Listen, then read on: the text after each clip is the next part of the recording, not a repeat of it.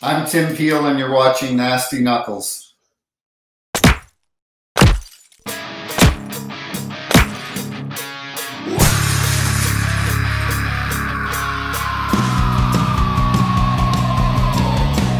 You're listening to Nasty Knuckles, the Hockey Outlaws podcast, with your hosts, Derek Nasty Settlemyre and former Philadelphia Flyer enforcer Riley Cote, as they go behind the scenes with your favorite NHL players.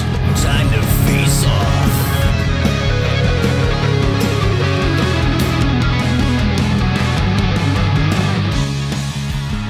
All right, welcome back. What's happening, Nasty? Well, what's up, Rigarelia? Back from another trip to Africa or Jamaica or wherever the hell you were this time? Yeah, it was nice and warm. Not as tan as normal. No? You mean you're tan, but usually you seem a little bit, you get more crispier? sun. Was it rainy?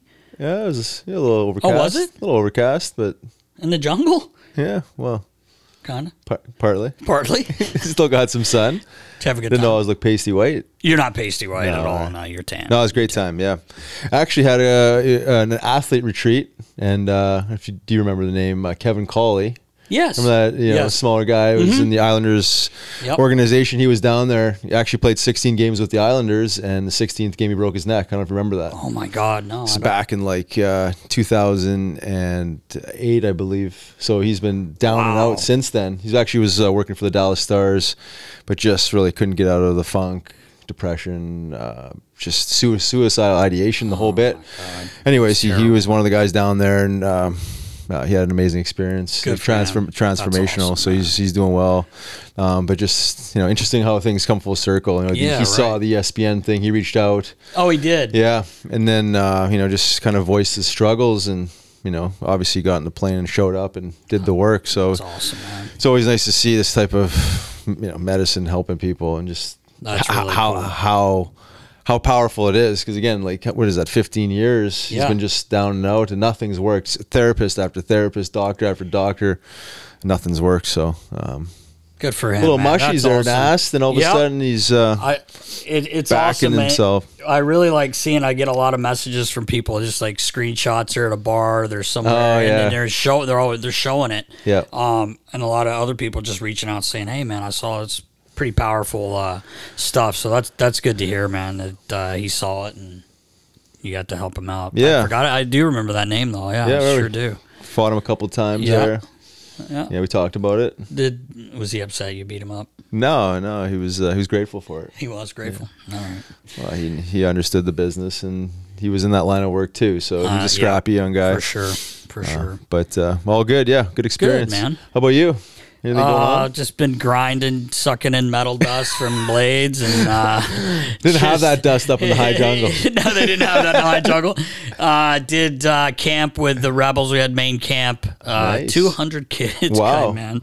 Yeah, 200 kids. Cut it down after a couple days to 80, then to 40, and then I think we're down to about 35, and then they'll all come to camp in a few weeks. Actually, it's coming up pretty quick. Yeah, so that's about it, man. Just been working, grinding. Me, Debo, and Baller been trying to carry Nasty Knuckles along while you were on vacay, all the time. You're doing a good job. And cuddling it up, and that's about it, buddy. Yeah, well, I hear you. Some news while you were gone. Yeah, I saw that. I got the news too. You did get it? There's a little thing called internet there. No, Patrice Bergeron, man. Shut her down. I didn't see that one coming, Nast. Well, we talked about when at the end of the year how he waited. He was the last guy, kind of crying a little bit, emotional, hitting everybody's handshake and hugging all the players. But I had talked to a couple of our friends, equipment guys there. We were in Arizona, and they're like, we don't know because he's training his ass off. So I was like, he's going to come back one more year, And then, I guess he decided, 1,294 games. Regular season. Not a bad, was enough. Not a bad career. 6 Selkies, I think Baller said. Yeah. What a career, man, and what a human being too. Like just a great guy. Absolute pro. God, man, it was a scary situation for him. Remember when Randy Jones hit him? Like Jones, he obviously wasn't purposely to injure him. He just went in. It was one of those weird things, and he probably saw his career flashed before his eyes that was there because ugly. I think he missed, if I'm not mistaken, he missed probably the rest of that season. I'm not sure if he did or not, but that was a scary situation. But what a great player, and I'm sure he'll have something to do with the Bruins. Oh, I would think so, right? What's Jim Montgomery thinking about this? I don't know how happy Monty is about this, but he's such a good coach. I'm sure he'll figure something out, and I'll ask him next weekend. We have a 25th year anniversary for the Philadelphia Phantoms when we won in '98. What a crew. That'll be fun. What a crew. And we have almost every single player, with the exception of two guys we couldn't find, and then two that unfortunately had passed away in the last year and a half or so, Andre Payette and Garrett Burnett. Right. Gonna miss those guys. Obviously, we do every day, but it's gonna be a great time. Everybody's coming. It's crazy. We've had a group text going for like 2 months, and it's awesome. Almost like we're back in '98 because Yeah, it's right. the same Hasn't dumb changed. shit. Yeah, it hasn't changed it's at all. hilarious. Frankie just saying shit that he could go to jail for, Yeah, right. basically like he did when he was on here, and it's funny like when I've known Jim Montgomery for so long. He's a head coach in the NHL, but I knew him as a player. Right. When he's a little shyster. Yeah, no and kidding. it's funny because on our things, like he's saying shit like he would when he was playing. It's fun to talk to everyone like that and kind of catch back up. And I can't wait for next weekend. So I'll ask him how he's feeling about. Oh, I can't wait to hear some stories about that weekend. Yeah, for sure. Should be a rodeo. Your boy, Tom Wilson. Ooh. Wow. That's signs a a big new ticket. deal. 7 years, 6.5 sheets. You should have kept playing, Riggs. Oh, man. No kidding. They threw you on the line with Ovi. I'm guaranteeing 10. Easy. Oh, easy. Off your body, maybe more. No, he's a good player. He really is. I mean, he's a hell of a player, man. He's that power forward you want on your team. He's definitely that guy. You lock him up. Whether you love him, you probably love him in Washington. You hate him if he's on the other team. He's had some questionable hits, but dude, I'll take that guy on my team any day of the week. Yeah. He shows up when he has to, and he's actually a really good guy. We met. We got to really get to talk to him when we were down with our Tovey, with Tovey, with the sticks and everything, and he was looking at him. He was hurt at the time. He was, he's a hell of a player, man. That's a good for him, man. Yeah, that's a great deal. Yeah, I mean, know what? My God. Honestly, I was a little surprised to see the length of it, but nonetheless, I mean, it's like because you said it's like how old is this guy? Yeah, get a 7-year deal, but I mean, nonetheless, where are you going to find a power forward like that around the league? It's like you may as well just lock him up. He's part of the organization. He's a franchise. He's one of the franchise players there. I mean, first round pick. Sure. So. It's a good signing. It's a good signing for them, and you wonder how long Washington's going to hang on to this little core they have. Their power play's still effective, but other than that, I don't know how good they are. But anyway, Sebastian Aho. Yeah, another big one. Thanks for coming. Oh. Now there's a guy that's putting points up, an 8-year deal. Yep, 9.75 sheets, bro. That's a lot. 10 smell. That's a lot of cake, bro. What do you do with that? Invest in Jamaica? Go buy up an island or two? Maybe. But, boy, they locked him up. He's there for good now, I would say. And heck of a player, though. Yeah. Not a very big guy. But he's an effective player. Yeah, crafty player. And good score. Claude Giroux talked Vladimir Tarasenko into signing in Ottawa there for 1 year, $5 million. It took a while to get him on the team. I know everyone has cap issues, that's for sure, but wasn't sure I saw him going there, but I guess maybe that takes up, they lost the Brinkett. Yeah. They need somebody to put the puck in the net, and Claude Giroux's a guy and get him to put in the net. So exactly. Be interesting to see how they do in Ottawa this year if they get better. And then Debo's guy, Troy Terry, gets a 7-year deal, 7 smell.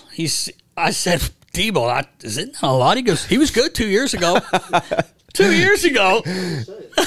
Just saying. No, but heck of a deal, man. Lots of cake. And I know, right? Yeah, should have been a skill guy, Nast. Well, you are a skill guy, but I should have been a skill guy. You did all right. Tried to. You did all right. Now you're lighting it up. All-Star game coming up this week. Tomorrow. Is that tomorrow? Tomorrow. Saturday? Whew. Saturday night. You have all Voorhees. in Voorhees, and you have all these people asking you to play Check It for Charity because we're not going to be able to because of my my reunion. But I can't believe you're not going to play. Costs you Deli wanted you to play, Ray. Wanted you on the team. Well, I just couldn't make it.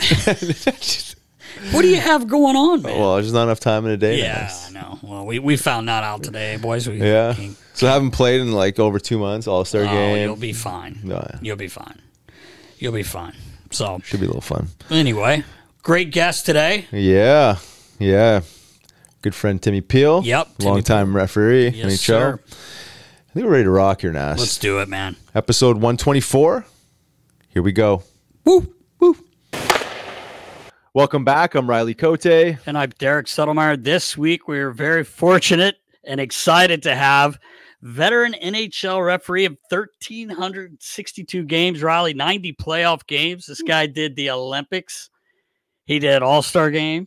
He did 2 Winter Classics, I believe. And ZZ Top wrote a song about this man. It's called Sharp Dressed Man. Yeah. Because this guy, he looked good when he walked into the arena in his suits, and he looked good on the ice. I swear your shit must have been tailored. Mr. Tim Peel, what's up, brother? Hey, boys. Thanks for having me on. Listen, you read those stats. It's hard to believe they fired me, but I'm sure. That's the truth, man.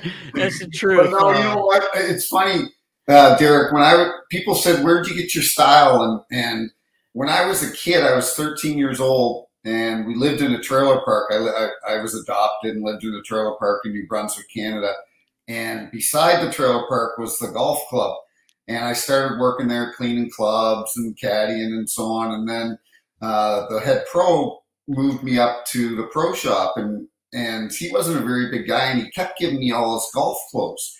And so I'd always be like a sharp-dressed kid at the golf course. And my mom really always made sure I looked nice, even though we didn't have a lot of money, always made sure I looked nice when I went to school. And it was always kind of something that just stuck with me. So it definitely had. I always used to say, like, we had this joke, like, I'm terrible a hockey player. Like, I grew up in North Carolina, but I loved Kovalev's style. Like, everything seemed perfect on him, his gloves, his pants. So I always would say that, like, I'm like Kovalev. And I actually kind of got to know him a little bit, and he signed a jersey for me, and it said, "Too nasty. I love your on-ice style." But you always look good. Even your ref uniform looked tailored, man. Like, you're just always looking sharp. Well, you know what? And that's a funny thing that you brought up, because all our guys now, they taper their pants, they taper their jerseys and so on. And a quick story, I was working in a game in Ottawa 20 years ago, and you guys remember Chad Kilger? Yeah, sure. Yeah. I reffed him in the OHL, and so in Ottawa they had this minor hockey week in which some local referees' kids will come in the dressing room and dress with you, and then they'll go on the ice and skate around and stand there at the national anthem, and we'll talk to them before the game about, you know, what levels they're doing and all that. So they're like 13, 14, 15, and you know, my son plays here in St. Louis, so when I go to a game, you know, I see kids and their pants are too long, or they're too short, or their shirt looks like it's 3 sizes too big for them. And so I'm doing this game in Ottawa, and we're skating around with these minor hockey kids. And Chad Kilger comes right up to me, and he goes, "Hey, Peelsy," he goes, "I didn't know you were working with Dean Warren tonight." Dean Warren used to be on our staff, and he wasn't a very good ref, and they let him go. But his pants were always too short. He had like the ear tab still on his helmet. He looked like a minor referee, a minor hockey ref. And so I go to Chad, I go, "I'm not working with Dean Warren tonight. I'm working with, you know, Wes McCauley, whoever." And he goes, no, there he is over there. And he points at one of them, I swear to God, at one of the minor hockey kids. And to your point, though, that was the perception that these players had, that they look at him and he didn't look like a referee. And I remember, and this guy's good friends with you guys, Scott Hartnell, and I was one of the last guys to put a visor on. I didn't want to wear a visor. Well, then in our new CBA back 8-10 years ago, we had to put a visor on. And the first game that I was doing in the preseason, I'm skating around in Columbus, and Hartsy's playing for Columbus, and he comes right up to me and he goes, "When'd you put the visor on?" And I go, and that's my point. Even these guys are sitting on the bench and they're like, Peely's wearing a visor now? Like, you wouldn't think they'd notice things like that, but they do. Yeah, 100%. Yeah, 100% for sure. noticed. Yeah, that's why I brought it up, because like I always noticed, like you can tell guys when they're they're taking care of themselves and the way they look, and we take pride in the way you look. Yeah, you look good. Well, sometimes I wear those those vests that some of the players wear that it's got the cushions in them, and I'd wear those because I was built like a pigeon, so I'm like, I gotta bulk up a little bit and look like I'm somewhat in shape, and I get to the gym once in a while. Oh, yeah, great, got to. Nasty's probably the best dressed player in the adult league. Oh, in the adult league? Oh yeah. He's got the tongues out, like you say, Kovalev, like the perfect 1 inch between the shin pads. And pants. I actually sew my socks so they're tighter, like Kobe's are. Guys, man, playing, and then I step out there and try to play, and that's when it ends. At least I look good in pictures, though. Yeah, right, exactly. Pictures. But Timmy, so how did you get your start in officiating? Like when did that start? Yeah, you know what? It actually started. I mentioned caddying and working in the pro shop in New Brunswick. So that when that fall rolled around, I lived in a small town called Hampton, New Brunswick. It was 20 minutes outside of St. John. St. John had an AHL team, Derek, as you know, for years, the St. John Flames, and actually Marty St. Louis played there, which is unbelievable. Yep. And so when the fall rolled around, like I said, we didn't have a lot of money, and I missed having to spend money. But so in our town, it was a town of 1,500 people, small Canadian town, one rink, and that's where we were at every day as a kid, was at the rink. And mom and dad, I was 13, and mom and dad were like, "Why don't you start refereeing the 6 and 7, 8, 10-year-olds?" And I started doing that for, this was back, I was born in 66, so this is 79, 80. And I started reffing the little kids for fun, and then went to the University of New Brunswick, and I lasted a whole 1 year there before they kicked me out because I didn't go to many classes. So, and I just kept refereeing. I kind of enjoyed it. It was that good extra money. And then, as you guys know, the American Hockey League back in the 80s was huge in the Maritimes. They had the Edmonton Oilers farm team in Cape Breton. Toronto and Winnipeg quite often shared the Moncton Hawks, and they were the Moncton Golden Flames at one point. Brett Hull played there. Hully played in Moncton. We had a team in Fredericton, the Fredericton Express, and Claude Julien played for the Fredericton Express, but then they became the Fredericton Canadians, which was Montreal's farm team.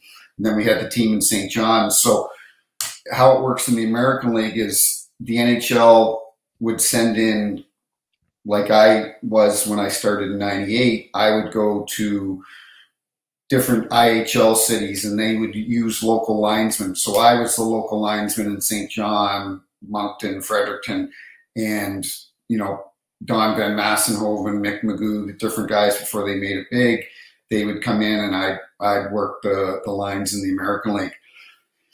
And I remember I think it was in early 90s, I sent a letter to the NHL. I said, I'm interested in becoming an NHL official. And Will Norris at the time was the director of officiating. And he sent me a letter back. And this was in the late 80s, early 90s. And as you guys know, especially in Philly, the Legion of Doom, if you were a small player in the late 80s, early 90s, you weren't getting drafted. And that's why it took a player like Marty St. Louis a long time. And so many young guys that are playing in the NHL now wouldn't have been able to play in that era because they were only drafting guys that were 6 foot and so on. And every linesman that they were drafting, or signing, they were signing them, they had to be 6 foot plus. And the same thing with referees. You had Don Van Massenhoven and Mick Magoo, and he had the anomaly with Kerry Fraser and so on. But most of these refs were taller in stature, and they said I wasn't big enough. So I got my break. The company I worked for moved me to actually transfer me to Toronto, and I got into the OHL. And then lucky enough at the time, the OHL, they scout referees like they scout players. So old names like John D'Amico and Brian Lewis and guys that used to officiate in the NHL, they were now working for the NHL, and they would come out to different games in the OHL. I wouldn't know that they were in the building. And then I was lucky enough that in '98 they offered me a job. That's awesome. What a ride. So did you actually ever play hockey, like organized hockey, or was you strictly ref? I did. I was a decent player. I was always a good skater. But I was small. Like, I didn't like the rough stuff. I was a goal scorer, and but I didn't make it very far in hockey. And I quickly realized that as a kid in Canada, as you guys know, everyone dreams, like, this golf course that was beside the trailer park I lived in. And it sounds like such bullshit, but it's the truth for Canadian kids back in the 70s and 80s and 90s. We would lug these nets through the woods, go to hole number 12. It was a par 5. Bottom of the hill, there was a pond. We'd scrape off the pond. We'd be out there all day, all night until we lost the pucks or it was just too dark. And I feel like sometimes I wish my kids had an opportunity to grow up in that environment. We live in a couple cul-de-sacs here in St. Louis, and if I don't see them for a certain period of time, I start to get nervous and I go look for them and so on. But it was different growing up back then. Yeah. And it was a good way of life. It was a simple way of life back then. Not all the social media now that we have. And my kids are on the phone and their iPads. And John Wooden, who was a real famous basketball coach, I think at Georgetown, he had a quote there a couple of years ago. He goes, "I hate when I hear that when people say that kids have changed." He goes, "Kids haven't changed. We're the ones that allow them to change." After we do the show, I'm going out to cut my grass. Well, an easy way for me to say, "Hey, keep busy," is go play Xbox or get on your phone or whatever. But my kids are pretty good. Bronson, he's a good little hockey player, and up until this year, he played for Jamal Mayers for the last 2 or 3 years in St. Louis, and he's out shooting pucks. And I had him at the gym this morning. He wants to go to the gym and work out, and he's 11 years old. I'm like, I love it. He's not drinking soda. He's like, I'm committed. That's awesome. So, yeah. That's awesome. My son's playing. Unfortunately, he's a goalie. Elvis, fuck. It's funny. A few years back when he just started, he kind of got thrown into the net, and he liked it. And Ron Hextall I was still with the team, and he was the GM, and he called me Deke. I don't know. He always called him and Mac T. Craig McTavish called me Deke, but he goes, "Deke, you don't want that." He goes, "When you get home tonight," he goes, "you fire one of those orange hockey balls right off his fucking forehead. Yeah, he'll never want to get there again." I go, "Hex, he's 5. I can't do that." He goes, "Yes, you can." He goes, "Trust me." So I didn't do it, but he's still. Well, he's enjoying a muffin, so it wouldn't. Yeah. Did you hear that shit? Yeah. He said I shoot muffins, so it doesn't matter. Well, I'm sure you got connections, but it's expensive, man. This bullshit about hockey's for everyone is ridiculous. My kid's skates this year are $700, and I look at the price of goalie equipment out there when I go down to our local hockey shop here, and I don't know how some of these families afford it. It's a travesty what these companies are getting away with charging. Really, it's crazy. I'm fortunate because of obviously working in hockey for 26 years. I've gotten most of Elvis's stuff pretty damn close to free. And it's like you said, it's crazy. I mean, I buy his skates and, odd things here and there, but I was fortunate to get a lot of stuff for free. Vaughn is really taking care of him. Is he a pretty good little goalie? If he's not around, he's not bad. I don't want to tell him that, but he's pretty athletic, and he's unlike me. I played, believe it or not, I played college basketball, even though I'm like very short. His mom's side of the family, they're all tall. So he's just turned 9, and he's he's up to my shoulder already. Oh, really? So he's got a chance. His uncles are 6'4", 6'5", his grandpa 6'5", he's got a shot. But I mean, not to make the NHL, but he's a decent player. He's, he is what he is. And he's a little fucked up. I don't know where he gets it from. He's got some issues, Timmy. I blame my dad. I blame Sudsy for it. But I had a question for you, because when I was in college, I worked at a High Point University in North Carolina, and once you were a player in college, they had team camps for 8 straight weeks, and you were an official. You got to be a ref. And I always was like, I can't wait till I'm playing in college and I can be a ref. I'll tell you what, man. And I've probably said to you before, like, it is one of the hardest fucking, and I'm talking about high school. You're at the highest level. That is one of the hardest fucking jobs, and I don't know if it's always appreciated. I think guys like Riley, guys that played the game, and guys like me, the equipment guys, the trainers, they understand what the pressure and all that stuff. But like, man, like Riley was, I kind of just stole your thunder. You were going to ask him, how did you prepare for like game to game, like going into that kind of situation?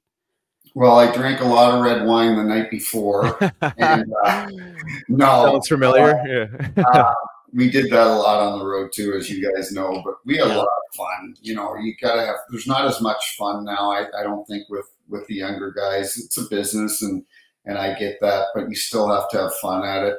And, but our guys, you know, I'll tell my kids or friends if we're at a Blues game, I go, just watch the refs when they come out and skate out there now.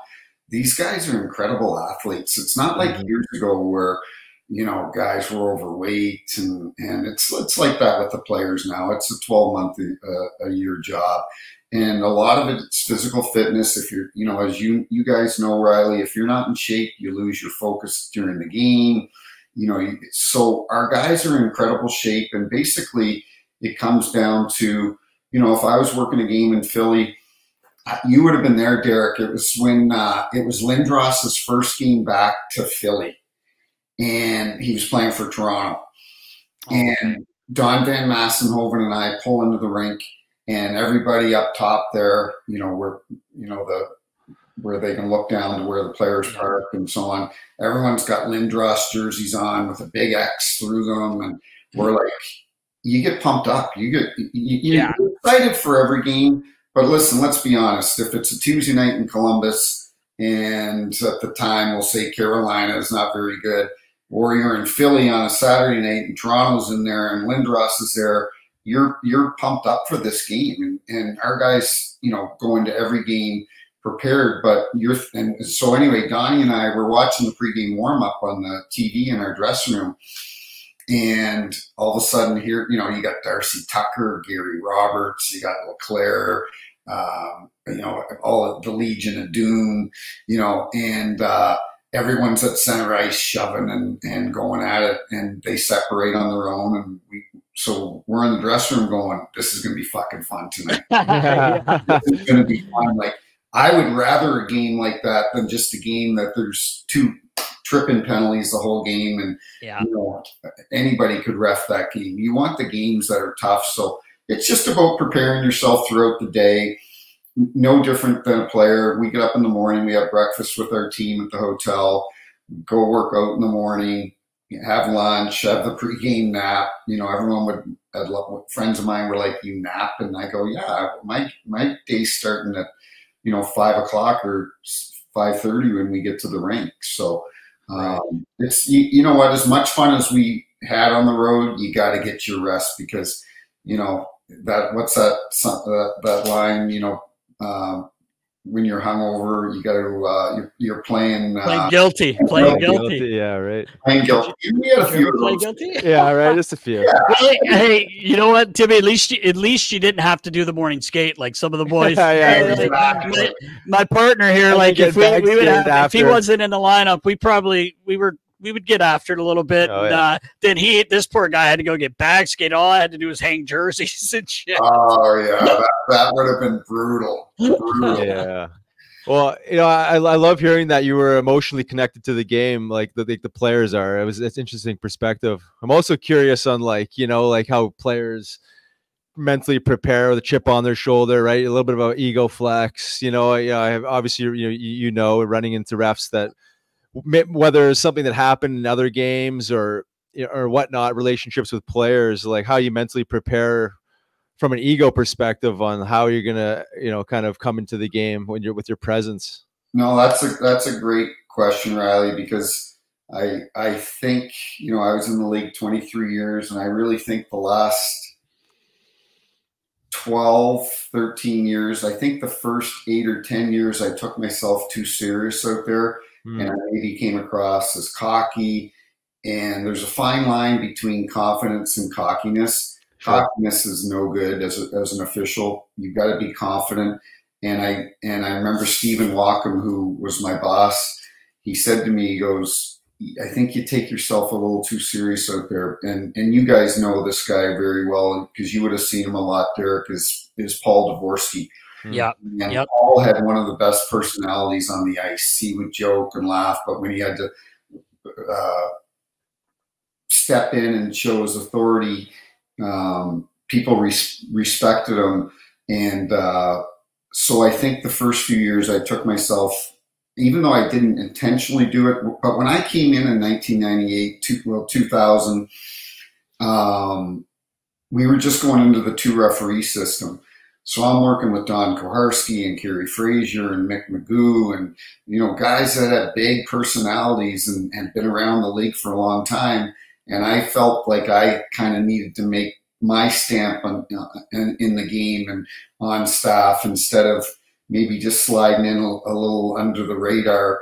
And then I found towards the end of my career, it got me a lot more just being down to earth and being approachable and not taking things so serious. Yeah. I can relate to that from a different perspective because there's a fine line of like, yes, you're for sure for you a position of authority. So you got to have, that flex on it to some degree. And in my role, it was kind of the same thing. It was like, I'm a pretty like easygoing guy, but I'm also in a position to like, I have to flex and like, and I'm also in a position I have to like, fight and defend. So I always struggle with that line of like, how friendly can I be without showing a sign of weakness almost, right? And I'm sure you battled something similar. Yeah, 100%. That's a great point because you don't want to be Bill McCreary, who I think is probably the best referee that ever reffed in the NHL. He could be a real prick out there. But he said to me once, he goes, you never want to be liked by everybody, but you do want to be respected. And so there's a fine line in getting too close to the players and being buddy with them, because eventually you're going to have to call a penalty on them and maybe throw them out of the game or call a penalty on him at a crucial point. And he looks at you like, I thought we were buddies. And that's no good because eventually you're going to have to step in and show your authority. So, one note on Philly, I loved, it was one of my favorite cities to work in. And you guys know the sign guy there? Oh, yeah. He's still floating around. He's still there. Yeah, he was there at the end of my career. And so for years, I'd come out and he'd hold up the sign, ref you suck, and blah, blah, blah. So one night he comes over to me at Chicky and Pete's and he's like, hey, Timmy, I'm the sign guy. And I'm like, hey, let me buy you a beer. And we had a bunch of beers together. And he quickly realized, you know what, this guy's a good guy. It's just his role is to, is to call penalties and police the game. And it's not always going to go in the favor of maybe the home team or whatever team. And so he was such a good guy, though, because after that, every game I'd say to the guys in the dressing room, I go, watch for the sign guy. And we'd come out and he'd hold up a sign, welcome back. Every sign. That's awesome. Back. Because we weren't friends, but we got to know each other, and he realized like we just had a job to do. Like I remember when I retired and I was allowed to go on social media, I'd get fans from every city going, "You hated Montreal, you hated Toronto, you hated what?" I'm like, no, actually, like I'd always loved the Toronto fans say you hated Toronto. I'm like, I grew up a Toronto fan. Like I didn't hate the Toronto Maple Leafs. First of all, you guys haven't got out of the second round in 19 years. Yeah, right. But you want to blame the refs every year. Like, gosh. And it was funny, to hear the fans saying you hated our team, and I couldn't have been any further from the truth. Yeah, it's funny. Like it's your job. Like you have to, you have to make those calls, and it is funny how people think that. Yeah, like it's a it's crazy. a thankless job, right? I mean, it's like you can't do anything right because no matter what side you're calling, one team's going to be mad, right? Exactly. Like it doesn't matter. Somebody's going to be mad at you. I got a question for you, and we've talked about this a lot when things like this happen. The players these days, like say you're officiating the game, and there's a guy, and he's like going to be hit, right? But he turns himself last second, and then it's a hit from behind. Like, and they don't seem to protect themselves anymore, like by putting their hands up or anything. Like, how hard was that for you? Because like it's one of those things. Like you see it, guy goes down, like it looks awful. It looks awful. But at this part, to me, I didn't play the game. He did, but I'm like, this guy turned last second, and you don't have to tell you how fast the game is. Like, what's the guy supposed to do? Like, in that situation, if you're going in to make that hit where it would have been a clean hit to the side, but the guy turns last second. Well, you know what? That's really what differentiates a good official or an average official. So there's 34 refs in the NHL. They take 20 to the playoffs every year. 14 guys go home. And the guys that go home or the guys that continue to work are the guys that can differentiate whether the guy turned at the last moment or he didn't. And you're not always going to get it right because our job is to protect the players. That's what our number one job is an official in the NHL, is to protect the official or protect the players. And so it's a great point you brought up because it happens a lot these days. But as an official, you've got to have, that's what separates the Wes McCauley's from the guy that's number 34 on staff, is you've got to read the play and say, hey, I'm sorry you're hurt. And you go over to the coach or you talk to the captain and say, but he turned at the last moment. And there's nothing that it's completely different than when the guy's looking at the numbers and he comes in and hits somebody. Right. But if the guy turns quickly, that onus is on him. Yeah, right? That discernment is important. And just like to what Nasty was saying, like I almost feel like the players today almost use that as a defense mechanism. It's almost like strategy to some degree. Like I grew up in a little bit of the old school era where it's like you protect yourself. Like you don't put yourself in a vulnerable situation, where now it's either not being taught or it's some bit of strategy to almost lure a guy into a penalty. But it's got to be challenging, the speed of the game, like that discernment. But like you're saying, like obviously guys are good enough at observing that.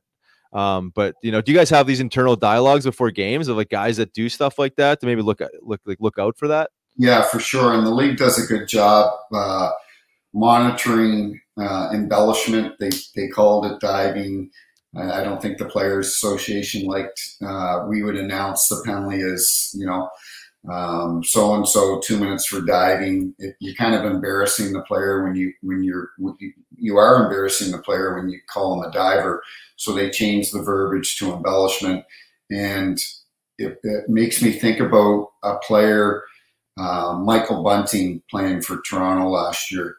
I'm watching this game, and he takes a stick right here, and he snaps his head back, and the ref got sucked in because high sticking is a tough penalty to get in real time. It happens so quick. Yeah. The sticks are there, and he got the power play, and so what happens is our guys, after every game, whether it's having a glass of wine in my room by myself after the game and looking at certain clips, I would watch every game, even the next day if I'm traveling, and I put on my game. And towards probably the last 6-7 years of my career, it wasn't really critiquing the penalties that I was calling. It was more my positioning because I was getting older. I had to read the play. You got Connor McDavid coming down on you, skating forward. I'm 55. I'm 55 years old, skating backwards. I felt like one of those turnstiles of the runway, right? And so I had to read the play, and I would more look at my positioning and where I was. But those type of players put the officials in a bad spot, because what happens is a player Nazem Kadri, when he was in Toronto, I would say to the guys, if you're going to call a high, it was almost like clockwork. If Toronto was down and he would be on the ice in the last couple of minutes, he's going to grab his face at one point because he's trying to get us to call a high sticking penalty. And I wouldn't say to the guy, don't call it, but if you're going to call it, you better be 100% sure that he got high sticked in the face. Because if not, we're doing a disservice to the game and the team that they're playing by giving them an advantage that was an unfair advantage. It wasn't warranted. So certain players dig their own grave, and it takes a while for them to sometimes get out of that. You know, I remember Max Lapierre, he played for Montreal, and I was in the playoffs one year, and that was the year Price either got hurt or was playing so-so. And I don't know if you remember this, Nasty, but Yaroslav Halak was playing for Montreal, and they were playing Washington, and he stopped like 65 shots in one game. He was unbelievable. And I went into work game 6 with Dan O'Rourke, and the league was on us about calling embellishment. And Dan and I called 3 embellishment penalties against Montreal in the Bell Center in game 6. One of them was against Brian Giunta. He did a barrel roll. And the other 2 were against Lapierre. And I remember throwing my arm up for the third one, the second one against Lapierre. And I remember throwing my arm up. It was like the second round of the playoffs. And I go, well, and I'm thinking about this. I go, well, this might be the last penalty I call in the playoffs this year, because they're either going to send me home or they're going to be happy that I called it. And so Lapierre was known to embellish all the time, throw himself into the boards, grab his face. And it puts the officials in a tough position because 99% of the players are honest players. Yeah. Right. Yeah, it's got to piss you off as an official. It could, like you said, you get turned one way, you can't tell. A guy throws their head back, and then you see it probably, or after the game you find out, you're like, that motherfucker. Yeah. Like, you know, that sucks. Actually. Yeah, it's got to be a challenging piece of it. And then, like, you know, so that being said, you know, we're talking about embellishment, but just like dealing with players like in that world where some guys have, you know, obviously bigger egos, bigger chips on their shoulders, going into games, coaches that have the, you know, similar type of tendencies. Like, is your mental preparation like, oh, I got to deal with this, and I have some sort of strategy on how you're going to communicate with some of these guys? Yeah, it's got to be challenging, right? Some guys, you know, especially the like, you know, a couple of my best buddies here in St. Louis are Reed Lowe and Kelly Chase and Cam Jansen, you know, and, you know, guys like Riley, guys that played the game, we knew what their role is. I can never remember having a bad relationship with an enforcer on the team because they knew they were honest players. They respected the officials. They knew the linesmen sometimes were going to be their best friends. If they were happened to be not doing so well in the fight, the linesman was going to go in and protect them. And it was the little rats on the ice that made it difficult for us because they would pretend like they're your buddy, but then when you turned your head, they're poking somebody behind the knees or they're doing something dirty. And so I didn't have a lot of respect for those guys, and subsequently, I probably didn't have good relationships with them, and I kept them at arm's length because I knew I couldn't trust them. I knew they were working me to get an angle, right, so that they could, you know, when I wasn't looking, give somebody a cheap shot. And just, you know, didn't have a lot of respect for players like that.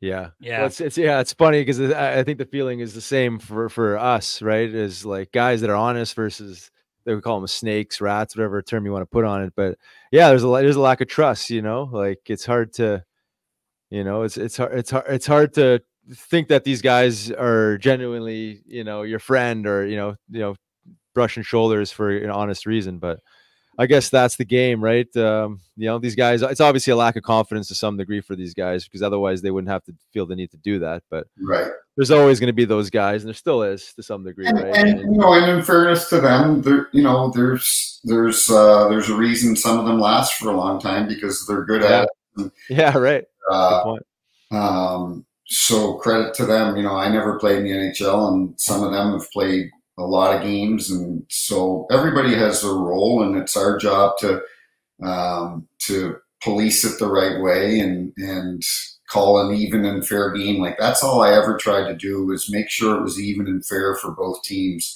And, you know, you never wanted a team or the coach to leave, or to go, and he really screwed us tonight intentionally. You know, that old adage, you know, if nobody knows who the refs are, then they probably did a good job. Yeah.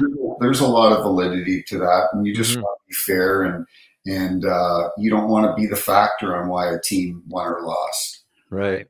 Now, that being said, any beef with, say, a coach, where you kind of, you know, reflect on the way he spoke to you, and you say, "Motherfucker, I'm gonna show him," type of deal? Anything like that, or try not to? It's funny because you guys had him in Philly for a long time. A lot of our refs didn't like Vigneault for some reason. And, you know, he's got that squeaky voice a little bit. And he tended to chirp a lot from the bench. But I always liked Delan. I respected him. I always got along with him. Same with Tortorella. You know, a funny story. It was, he was coaching in Columbus, and Nick Foligno was the captain of Columbus.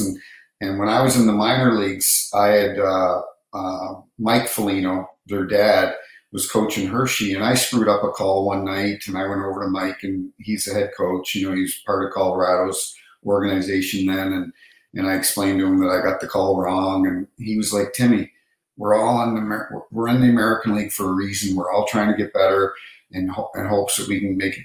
We can all make it the NHL." And he was just such a man about it, and not demeaning, and so professional with me. And so when Marcus and Nick came in the league, I always had a soft spot for both of them. And, you know, I loved how both how they play, but Nick was the leader in Columbus. And one night I called a penalty against him in Montreal, and he goes, "You don't fucking respect me. You don't fucking respect me."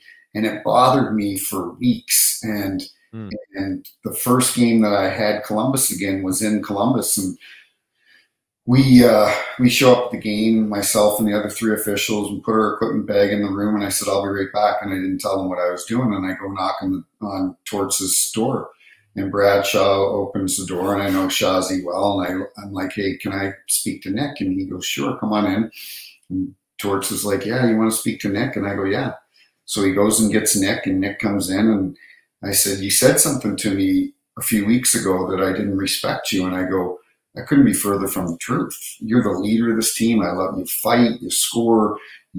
I've got a tremendous amount of respect for you. And you know the relationship I have with your dad." I said, "I just want you to know that I do respect you." And we hugged it out, and he leaves, and Torts looks at me and goes, "We fucking need more of that. That's awesome." Oh, that's so great. I never wanted a player to not think that I didn't respect them. You know, I may not like their style they play, or they might have caused me a lot of grief, but I respected all the players and the coaches. And when you talked about the coaches, you know, we have a lot of good people in this game. And I would always say to them, "Hey, we're all in this together, man. Like, it's a fucking war out here right now, and I'm going to do the best I can. You got to control your players, and I know you're going to not agree with every call I make." And funny story, it was my 1000th game, and I was working it in St. Louis, and night before the game, my crew was staying at the Ritz-Carlton in Clayton there in St. Louis, and Joel Quenneville was there. Joel and I always had a good relationship when he was in St. Louis, and now he was working for the Blackhawks. So we had a couple drinks that night together, and I love Q, and hopefully he'll be back in the league soon. I'm sure he will. And so 1000th game, they bring my wife and kids out and give you flowers, and they give you, you know, the players are giving you sticks and jerseys, and you know, it's a feel-good moment. Everyone's all happy. Well, the first 5 minutes of the game, we got 2 headshots. Backus, no, it was a shit show. It was a shit show. And Backus and Taze, the 2 captains, are fighting in the first period. Quenneville's standing on the bench, just fucking yelling at me, like, just doing it to me. I'm like, but that was, he would be the type of guy you'd see him after, and he's like, "Hey, PLD, you want to grab a beer or something?" Yeah. So, but in the heat of the battle, it was, you know, there were no friends in the heat of the battle. It was like, you know, they were looking for every advantage they could get. And I remember because we might have had a few pops the night before my 1,000th game, and so we come in after the dressing room afterwards, and I was working with Kelly Sutherland, Brad Kovacic, and Derek Amell, and they looked at me and they go, "Next time you have a milestone game, could you maybe work it with like Florida or something?" I mean, Chicago, St. Louis, it was just a war the whole night. It was fun. Oh. That's fucking awesome. Oh man, that's awesome. I did know you had your 1,000th game there. I was talking to Birdie earlier today, Bert Godin, was a former equipment manager and good friends with Chad O'Neill as well. I know you know both of them well. Two really good friends of mine. I had a quick story I have to tell you about Birdie. So we did the 2016 World Cup together, right? Yeah. Actually, we did a world championship together. I think we did the one in Latvia together. Yeah, those pictures of you guys doing those are in his shop. So I go down and get, and I think you were doing it when he left the Blues, and when he they let him go. Yeah. I still go down and get my son's skate sharpened with Bird, and I love Bird, as you know. Tremendous guy, but he's got those pictures of you guys. Oh, that's cool. On those teams, yeah. So I'm always Riley can tell you I do stupid shit I think's funny, but it's you do? Yeah, sometimes. So Birdie, he's like he was always like, man, I wish we could work together more because like no one ever fucks with me and you just fuck with me all day. Like and Ray Barilli would just be dying laughing. So I don't know why, but I had this. We're in Columbus. We started camp, and the guys had come in and were pulling all their bags and separating everything, putting their USA bags, getting their gear together, and all this stuff because the next day we have practice. And Birdie's always on his phone. It would take him to do 20 pairs of skates about 5 hours because this guy he's got the machine fucking running, like talking to me, and I'm like, Birdie, go finish the skates, man. So anyway. He's in the middle of the locker room in Columbus, and I'm just like, I'm gonna fuck with him. So I come by and act like I'm on my phone, and I'm like, Dean Lombardi was the GM, and I'm like, hey Dino, what's up? Fuck, Birdie's head whips around. He wants to know what's going on, right? And he says, and I'm like, oh shit, okay, we can add a player now. I thought it was too late. All right, here, let me grab a pen. Birdie's like, who is it? Wait, what's going on? What's going on? And I'm like, hang on. So I act like I'm writing this shit down. So I hang up and he goes, what's going on, man? And like, he's so hyper, right? Like, he's like my dad. Like, he's like he worked for my dad, Sudsy, when my dad was with the Flyers in Maine, Portland, Maine. Yeah. So I'm like, we just added some dude, Felix Schlesinger. And he says, what? And I say, I was Dino. And he goes, where the fuck's he play? I said, I guess he's some college phenom. He's right on Hockey DB. He's fucking going, right? So I act like my phone rings again. I'm like, what number? Like we say 87, like some number. And I'm like, all right, let me call. I got to get nameplates made right away. And Birdie's like following me all through the room, right? So he's like, are you fucking around? I can't find a Felix Schlesinger. I'm like, Slazzy? I'm like, so now I'm saying Slazzy, right? So the next morning, he's like, fuck. He goes, I love you. Fuck around with me. And I'm like, I said, the guy's coming in. I'm not fucking around. And he's like starting to believe me, right? He goes, why can't I find this guy? I'm like, I don't know, man. Ask Dino. So I go to Dean, and the guys are going on the ice. And I said, listen to me. I'm going to go on the bench. And I said, can you just walk by and ask me if I've got Felix all taken care of with his gear? So I'm standing there. 2 minutes later, Dean Lombardi comes walking by. He's going to sit with Homer up in the stands. He goes, hey, Nast. He goes, is Felix all set? You good with him? And I'm like, oh, yeah, he's good. He all his shit's coming in tomorrow. He's like, all right, thanks, man. Sorry for the last minute. He walks up. Bert's fucking like, holy fuck. He's like, what the fuck? So now I got the player saying to Birdie, we're Slazzy. So finally I had to tell him, obviously it was bullshit, but the whole World Cup, we were terrible. We lost every fucking game, but we always say Slazzy, like how Slazzy doing? Maybe could use Slazzy. He was in for 3 days. He thought this guy was coming in, Felix Schlesinger. Yeah, Bert's the best. You know what? It's a lot of our guys sometimes, not a lot of our guys, some of our guys would take advantage of the equipment managers. And, some of my best buddies were Bert and Pete Rogers in Nashville. Yep.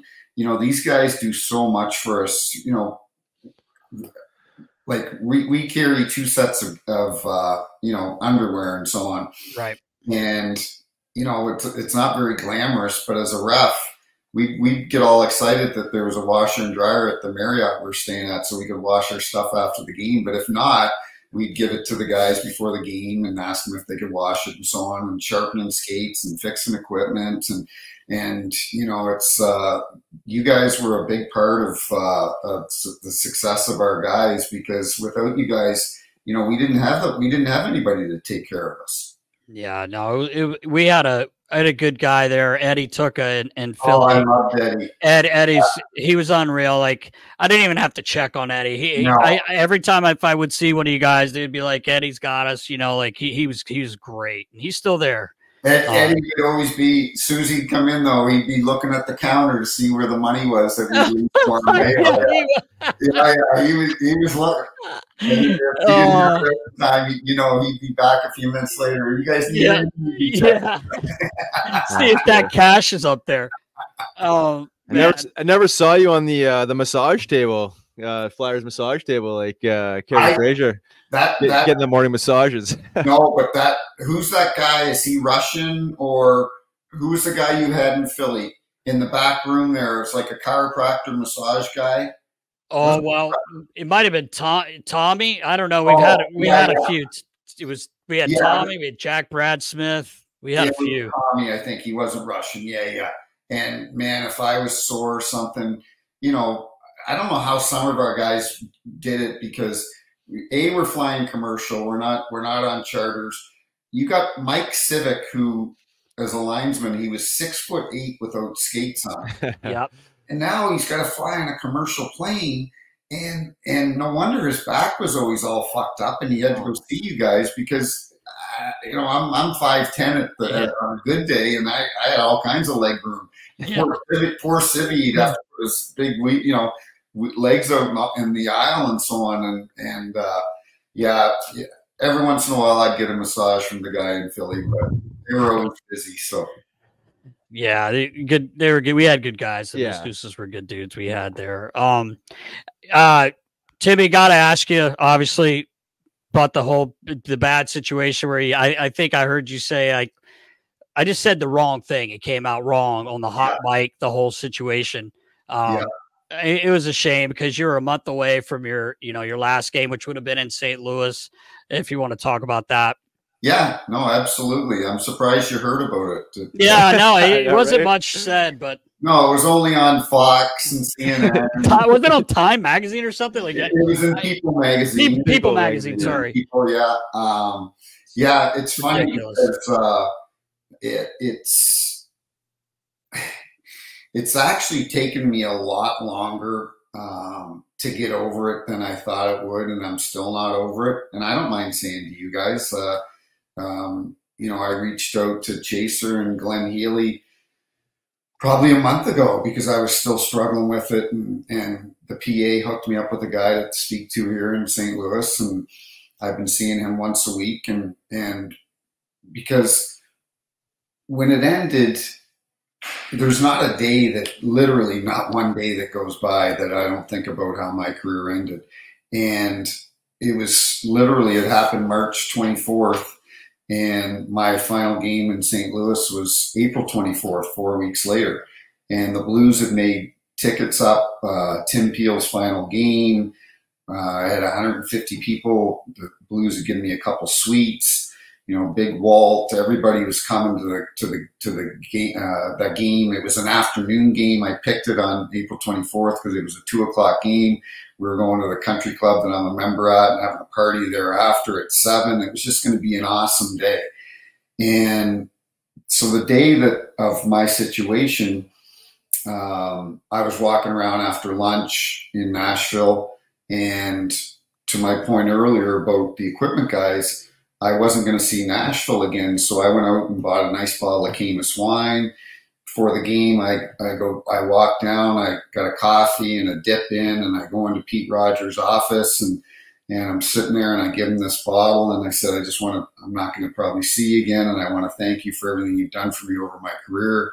And Todd Richards is in there, and he was the assistant coach at the time for John Hines, and we're just sitting around shooting the shit. You know, my daughter's a horseback rider. We're talking about horses and our kids, and nothing to do with the game that night. And so finally I'm like, hey, I got to get out of here. And I leave. And, you know, the last couple of weeks before that, you know, I just wanted to get in, do my games, get out, no controversy, not piss anybody off. I wasn't going in there thinking that I just wanted to get in and out and ride off into the sunset.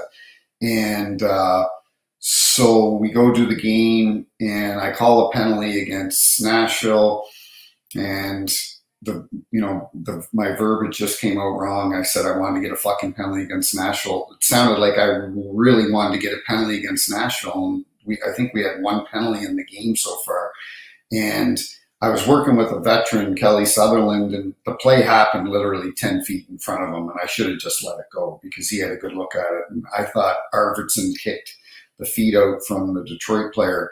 And so when I came over the box, it was more me but being embarrassed because Kelly's, he's worked 10 Stanley Cup finals, and here I am from the neutral zone calling a tripping penalty. It wasn't like it was a high stick or a high flagrant foul. And I go, yeah, it wasn't much, but I wanted to get a penalty against Nashville. Well, I didn't want to get it. We called, I think the entire game, we called 2 penalties against Nashville, maybe 1 against Detroit.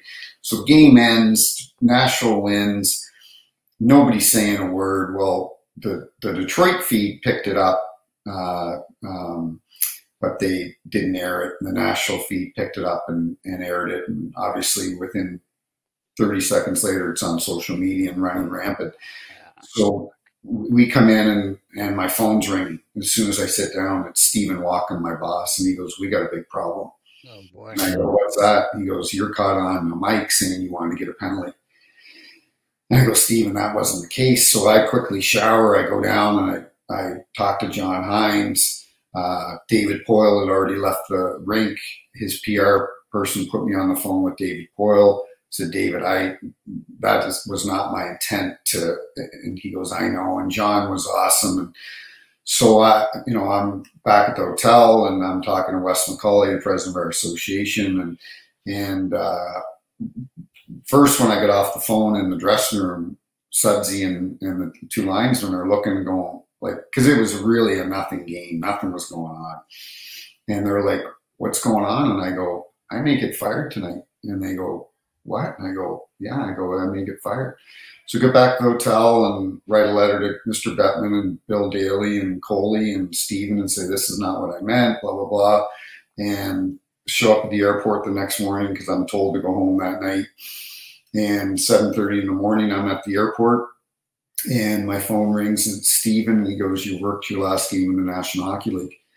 And I said, I knew the decision was made. So it was a 2-second conversation. I didn't grovel. I didn't, I said, no, I didn't say, "Oh, don't do it." I go, "Okay." I said, "I got to let you go. I got to get on my plane." So I get on the plane. I don't have time to call my wife. I get on the plane. Now it's all over social media, the news and so on. So my wife's getting text messages from her girlfriend saying, "Are you okay? I'm so sorry, blah, blah, blah." And she's like, now she's got to look it up. So I get home. So as I'm driving home, like 8:39 in the morning, my phone is obviously blowing up. It's like when I scored the goal off my crotch and that's a funny story. And Gretzky texts me that night. He goes, "You've only got 755 goals before you hit Brett Hull." And I laughed with my wife because I said, "I guess I've arrived." I said, Wayne Gretzky's texted me. So yeah. Now I'm driving home and I get this Columbus number and I don't know who it is. And it's David Clarkson. And David hated officials, hated ref. I thought he hated me. And I thought when I answered the phone, he said, "Hey, Tim, it's David Clarkson. I thought he was going to say, it looks fucking good on you. I never liked you, blah, blah, blah. And he had played with Marty Brodeur in Jersey, and I was friends with Marty and golfed with him in the summertime. And he phoned Marty and asked for my number, which I was impressed with. And he's like, I just want to let you know. He goes, I'm retired now. I live in Denver, playing with a lot of ex-pros. We got off the ice today. We heard about what happened. And I just want to say, when I saw your name on the board in our room before a game, I knew we had one of the best refs in the league, but I also knew we had one of the fairest refs in the league. And I said, David, thanks for that. It means a lot. So I had a lot of those phone calls that morning. And now I get home and my wife's crying and I'm crying, and it's a fucking shit show. Yeah. And Chaser, I'm talking to Chaser that morning. And so now it's 1:30. My kids are still at school. Now I got to tell them that they're not going to get, because they were pumped about going to my last game, and it was supposed to be fun. They come in the dressing room after the game, and Holly and Chaser and Walt and everybody would be in the room, and my family, and it was supposed to be a fun time. And now I got to tell them. And so Chaser calls me at like 1:30 and he goes, "Say, I got some bad news for you." And I go, "You got some fucking bad news for me." Have you seen the day I'm having? He goes, "Bobby Plager just got killed in a car accident." Oh, yeah. Oh, shit. Fuck.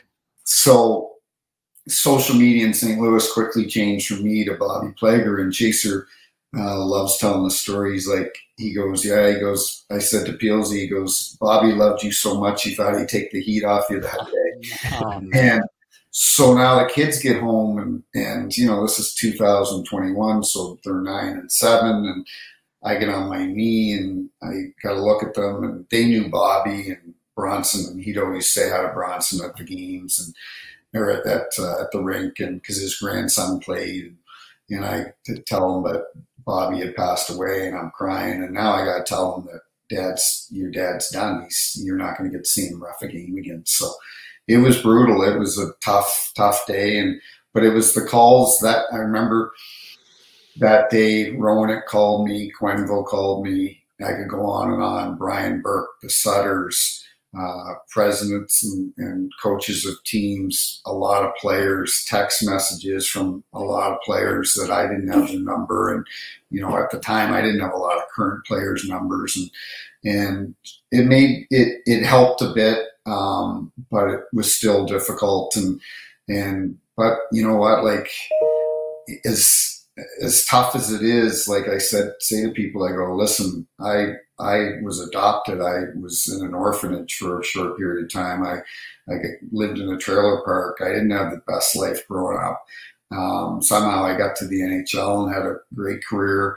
And now it's time to show some balls and not hide in the basement and feel bad about yourself because you've got 2 young kids that you've got to be a role model for. And I have these referee camps in St. Louis, and I said to them one day at this camp, I go, life's pretty, because they wanted to hear my story.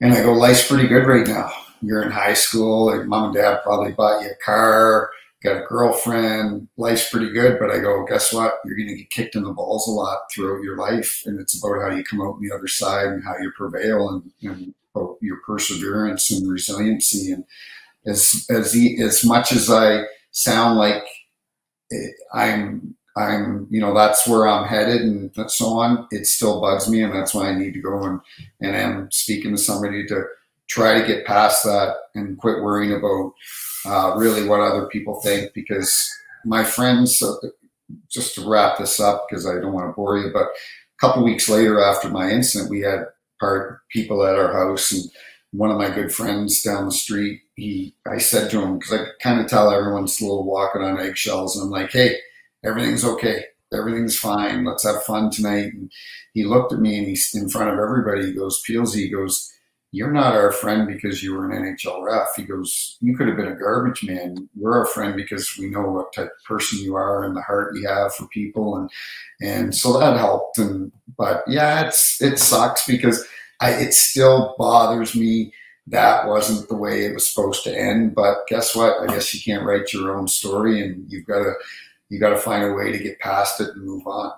Yeah. It's such a shitty situation because like I like you said, it came out the wrong way, but how many times it's way worse probably. I mean, it's not even like it's not even close. I mean, you even guys come back to the bench and be like, this guy, he just told me he's gonna fuck me, like he's gonna fuck me on, but like it's just a shame it happened to you. You're such a good dude, man. And I think a lot of it was the NHL had just brought on gambling partners, and it was kind of new to it was very new. They had just brought them on for that season, and I think that was a big part of it. And then at the end of the day, it's kind of the world we're living in now.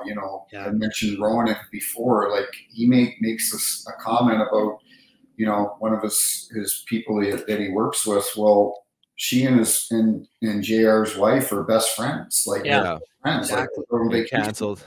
He just said a stupid thing. They didn't mean anything by it, and it's like the cancel culture that we're living in now.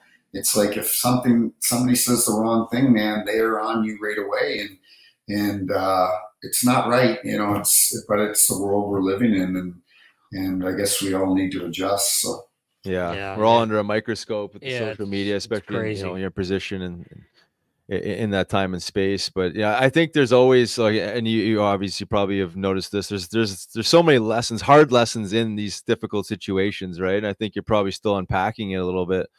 But that's just life. It's just constantly throwing shit sandwiches at you. And it's like you have this grand plan, but sometimes some things you just you can't fully control. And I think you're gonna probably find some peace in it all, somewhere down the line. There's probably something to really dig out of it.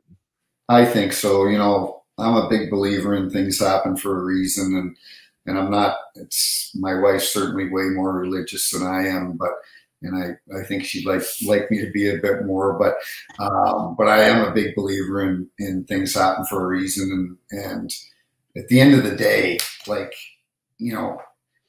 here in St. Louis, nobody gives a shit that I'm coaching a couple teams, and whether I'm at the golf course or wherever, nobody gives a shit. Like at the end of the day, people just care about what kind of person you are, and everyone's got a story, and they just is this guy a good guy or is he a bad person, and that's how you need to live your life. And it's tough though, because I am a sensitive guy. I know that. So for a while, it really bothered me. Like I'd walk into a rink and is everyone talking about me? Is everyone saying, "Hey, there's Tim Peel"? Well, no, everyone's moved on from that. Nobody gives a shit. So what I need to do is move on a little bit quicker than I have. Well, it's tough. I mean, I went through the same thing as Right.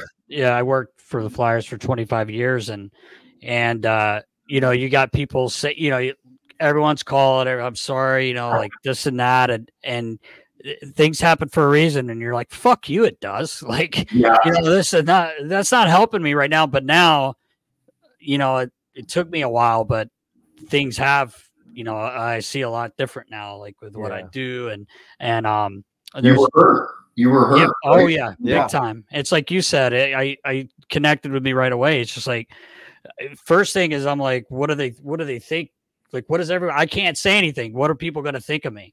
Like I was, taking my kid to the rink, and everybody knew, not that I was by any means famous or anything, but a lot of people knew who I was. And like in my head, I'm like, are they looking at me saying, oh, what did he do? What did he do? He had to have done something. Right. Like, so anyway, but no, and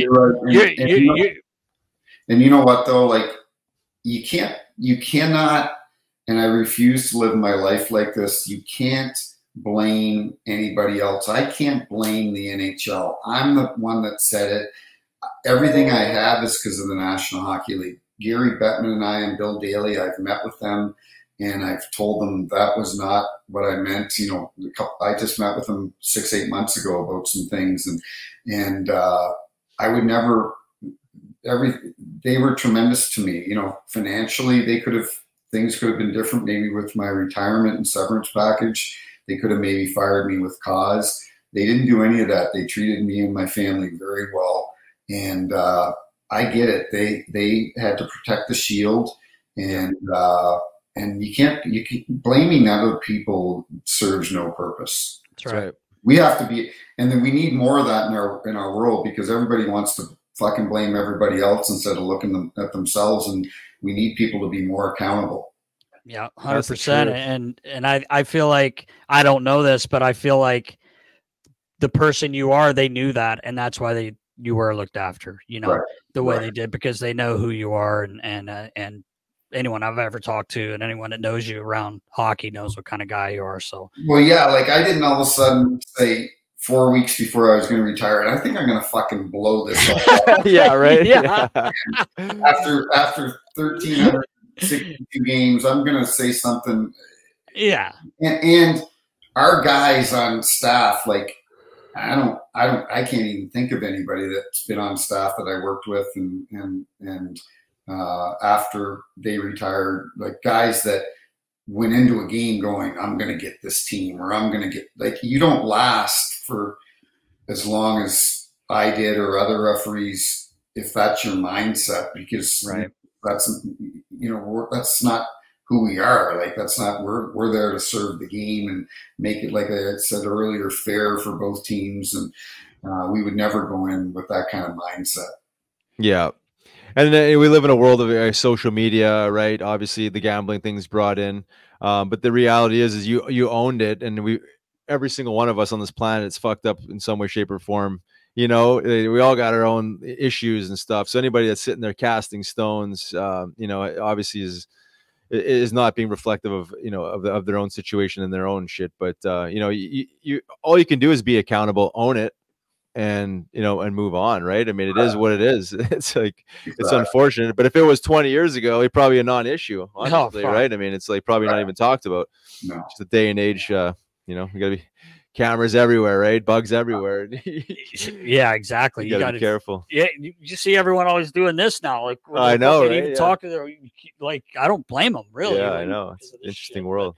I do have one more question for you, Timmy. We appreciate your time.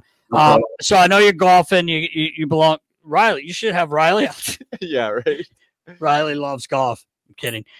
He had a good showing a few weeks ago. Yeah, right? No, I don't mind. We played the Friars alumni, and Riley hit some big putts. But a little birdie told me you like to give your money away to the chiropractor there for St. Louis. Oh, so you played him a lot. Yeah. Well, Mike Murphy, he's the chiropractor for the Blues. And I joke with Panger. I go, I'm because him and I play a lot of golf together, and I always joke with both of them that I'm their human ATM machine. So, but I have got better the last. I'm 10 handicap, and I got. Oh shit, that's good. That's not bad. And I'm gonna brag here. I was club champion last weekend. We had 3 days. No. Friday, Saturday, Sunday, 72 holes of match play, and I was 4 up. This is a funny story. I was 4 up with 12 to go in the championship match, and I lose, and my wife, and there's all kinds of people in the carts driving around watching and so on, and I lose 12, 13, 14, and 15. I'm leaking oil bad, and so now we're even going into 16, and I scraped out a win on 16 and 17 to close them out. Oh man, it's so funny because I could go into Philly or a playoff game in Montreal with 20,000 crazy fans, and they're chanting "Ref, you suck," and not even, it doesn't even bother you. But you get over a 4-foot putt that you need to make for par to win this match, and you're shitting your pants. I was going to say, tighten up. Yeah, because it's so in your comfort zone. It's not what you're used to. So it makes you appreciate those guys, like in the PGA. Oh, I mean, it's right? like, it's insane. Like he said, when I play in my member guest with my stepdad, I'm nervous, man. Like I don't know if I ever got nervous playing basketball. Like I just didn't feel it like that, but it's crazy. Yeah. You're right, man. It's a different feeling when you got people watch. It can be 4 people. You know, I know. I feel the same way. You're off and there's like 6 people watching. You're like, fuck, I gotta hit this thing straight. A lot of pressure. A lot of mind games. Man. But that's also, hey, have you played with Craig Berube? Have you been able to play golf with Chief? I have played with Chief a couple times. Yeah. He's pretty good, eh? He's a pretty good player, yeah. He's got pretty good mitts for a big guy. Yeah. I texted him a couple weeks ago to say, hey, when you get back, let me know so we can tee it up. Chief's a great guy. He's one of my favorite guys here. He's just, just such a good person, and hopefully they can turn it around this year. They didn't, I think their defense kind of let them down last year. Binnington actually played unbelievable last year. But they got some good young players, and Doug Armstrong, as you know, both you guys know, he's one of the best GMs in the business. So we need the Blues back in the playoffs because our Cardinals suck this year. So. Yeah, that's right. That's right. Oh, man. Timmy, seriously, we can't thank you enough, man. We really appreciate you, brother. Yeah, this is great. No problem, boys. I appreciate you guys having me on, and maybe we'll do it again once the season gets going and talk some hockey. So there you go. I see you guys are both doing well. So thank you. Appreciate you, Tim. Thanks, boys. All right, brother. Take care. Big thank you to Timmy Peel. What a beauty. Absolute beauty. Love that guy. Appreciate his time. Yeah, he's awesome, man. Interesting character for sure. What a career. Thank God we didn't have mics on us once in a while, because would have been canceled 20 God. years ago. Just think about all the times, and then just a shitty situation. But luckily, he's handled it great. Yeah. And he was at the end of his. He had a month left. It would have been nice if he could have got that last game in St. Louis, sure. But they had the big party, like he said, and at his country club. So, great guy. Was one of my favorite refs to ever talk to. I really liked him. So, yeah, big thanks, wish Timmy. him the best. Yep, no doubt. It's that time, Nast. Is it that time? It really is. It's time, baller, for the Clear Questions, brought to you by Clear Rum. Riles, if you go to clearrum.com/shop and type in Nasty 2023, you get 35% off your order. Whew. Only in PA. Only in PA. So everyone in Pennsylvania, you want to get your hands on it. It's the most refreshing summer drink you'll get. It's awesome. Love these guys. You might want to tone it down this summer, getting carried away with the beverages. I've gotten carried away, but I've had fun with it. Yes, and it's so tasty, I don't care. And it's water, so you're hydrating, water, dehydrating. Exactly. So you're all good. Exactly. And they're great people. Oh, yeah, absolutely. All right, Bob, we're good to go. 9Springer9 over on Twitter. He wants to know, ever go fishing with Mike Richards? Wow. He is a fisherman. He really is. I have not actually fished with him, but I've been on his boat. What were we doing on that boat? Well, I'll tell you what I was doing. I was having a tasty beverage. It wasn't a Clear Rum because they weren't there yet. But I was sitting right beside this silver trophy. I don't know, maybe the Stanley Cup. Oh, okay. I was on his boat. Yeah, we took it over. We did his second party. Went up to Kenora there, and so I have been on his boat. Have not fished, but that silver cup it was like fishing with dynamite for the girls wanting to get in that boat. I will say that. I'm sure. But no, I have not fished with him. But Dustin Bufflin, our good friend, he fishes with him once in a while, and he's a big fisherman. But I have not fished with him. No. We got one from Skylar Flyers over on Twitter. Which current NHL player reminds you of yourself, Riley? Ooh. Is there anybody that can't skate or can't play out there, Nas? Dude, you don't give yourself any credit. God, that's a great question, though. I'm trying to think. As far as, like, who's a guy, for me, I'm thinking, I want to say undersized for a guy that's fighting like you fought. Man, God, that's a good question. Yeah. I'm just thinking all these guys they're still playing the role. They're just better than myself. Well, so it's so different now, right? As far as maybe the attitude towards the role, maybe, I see like Nick Deslauriers, I feel, but obviously he's just a better player. All around. I'm trying to think of guys that are still scrapping pretty regularly. Still limited fighting, but right. It's not like there's a trying to see guys that have like that, that relentless heart. There's not many guys that are, again, I played in a different era where I was able to act like that, and there's actually a thing. It's a little more composed now. Yeah, unfortunately. Unfortunately, yeah. Is there many guys floating around? I guess Nick would be good because he takes on everyone. He's not huge. Yeah. Obviously, That's probably, yeah. I mean, I would might say have to agree as far as that goes, Yeah. but I mean, I just want to be clear that he's a better player, and he's getting paid for it because he is, he is efficient out there. So, but as far as like the role itself and being hungry and and stepping up and showing up, I would probably say Nick Delorier.